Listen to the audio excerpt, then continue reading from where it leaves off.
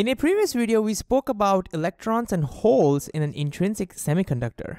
But in this video, we'll go a little deeper and explore how people calculate the number of electron and holes that are available in a semiconductor at any temperature. We'll talk a little bit about that. So to understand this, we need to speak about two very important processes that happen in semiconductors. One of them is called generation or thermal generation. We're just going to call that as generation. This is something that you already know. We'll talk about it. And the second one is called recombination. Recombination. These two processes will be the key to understanding everything in semiconductors later on. Generation is something that we already spoke about. The process that electrons absorb thermal energy and jump to conduction band and become free, that process itself is called as thermal generation. It's called generation because due to the process, we have generated a free electron and a hole. I mean, we have not created an electron. The electron was already there, but it was not free to move before. But now it is free, so sort of created. That's the idea behind generation. Recombination is exact opposite. You see, when these electrons and holes are moving through the solid, sometimes electrons and holes can come very close to each other. And when they do, the electrons will fall back into the holes. So they might fall back into the hole. And when they do, the free electron is lost because it's no longer free, but the free hole is also gone. And so as a result, that's destruction of charge carriers. So recombination is where electrons and holes recombine, and as a result, they destroy charge carriers. Generation is the process in which we create charge carriers. So there are two opposite effects. And one thing that always confused me is that I should always think that, these electrons are over here and these holes are down over here. How can they ever come close to each other? But remember, this is an energy diagram, right? So this can be misleading. Electrons are not like on the top floor and the holes are on the ground floor. Electrons or holes are pretty much in the same space because they're in the same crystal, they're in the same solid, right? So they can definitely, when they're moving randomly, come very close to each other and recombination can happen.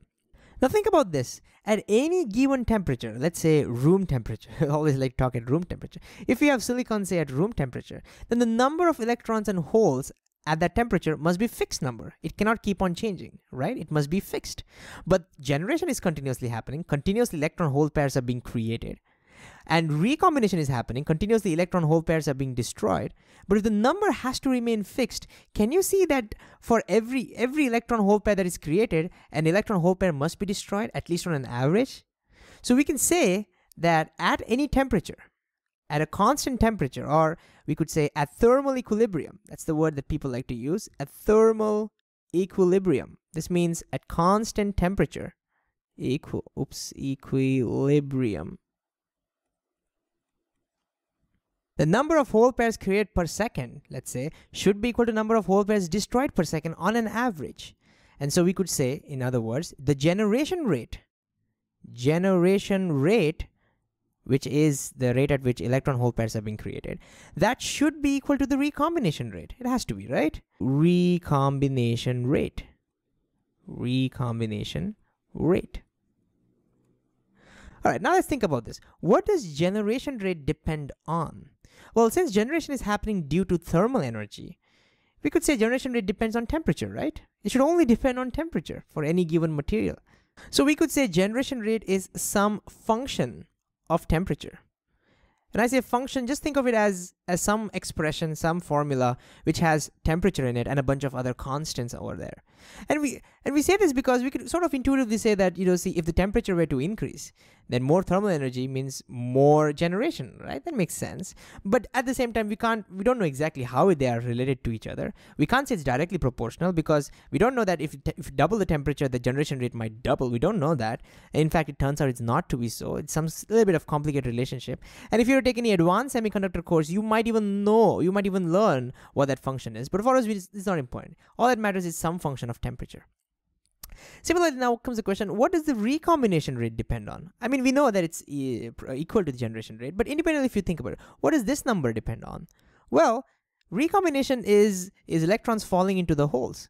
So we could say sort of, again, that if there are more electrons and more holes available, then there are more chances that they fall. Does that make sense?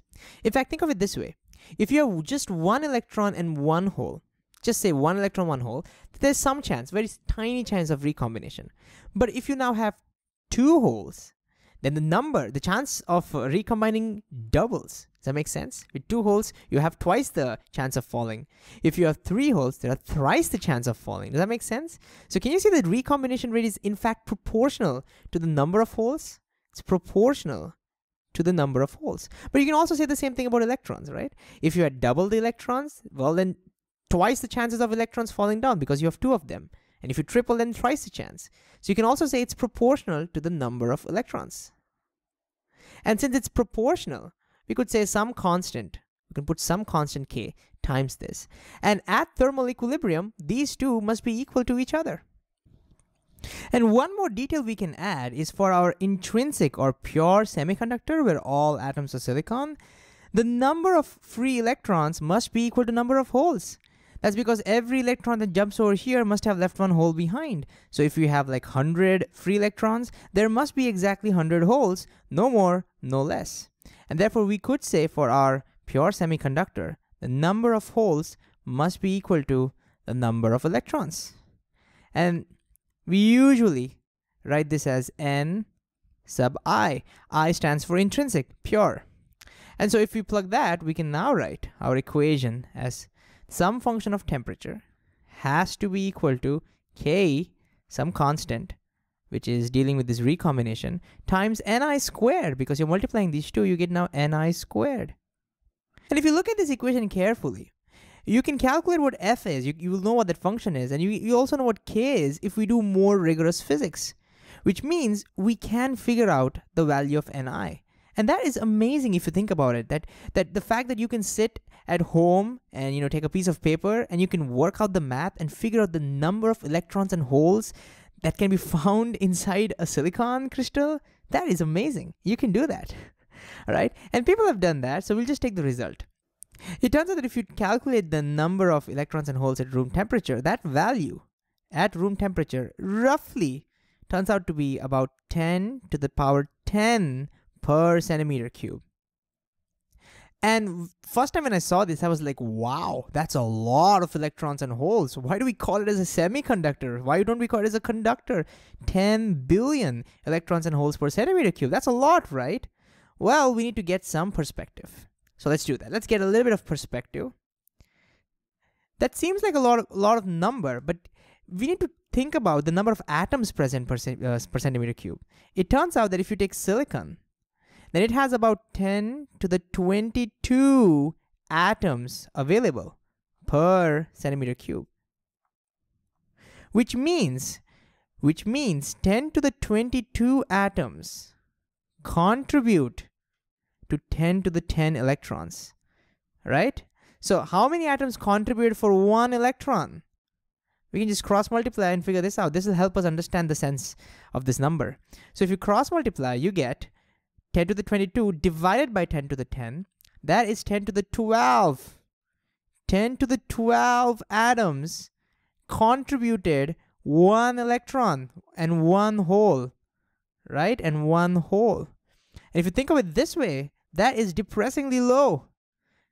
It's like 1 trillion atoms. You have to beg 1 trillion atoms to get 1 free electron and 1 hole. And that is very low. In contrast, if you take copper, you get 1 atom roughly gives you 1 electron. Sort of gives you the sense of how different these two materials are. And that's the reason why we call this as a conductor, because now every atom gives you 1 free electron. I'm talking about free electron. But over here, 10 to the 12 atoms gives you 1 free electron, 1 hole. Very tiny. That's why we call it as semiconductors.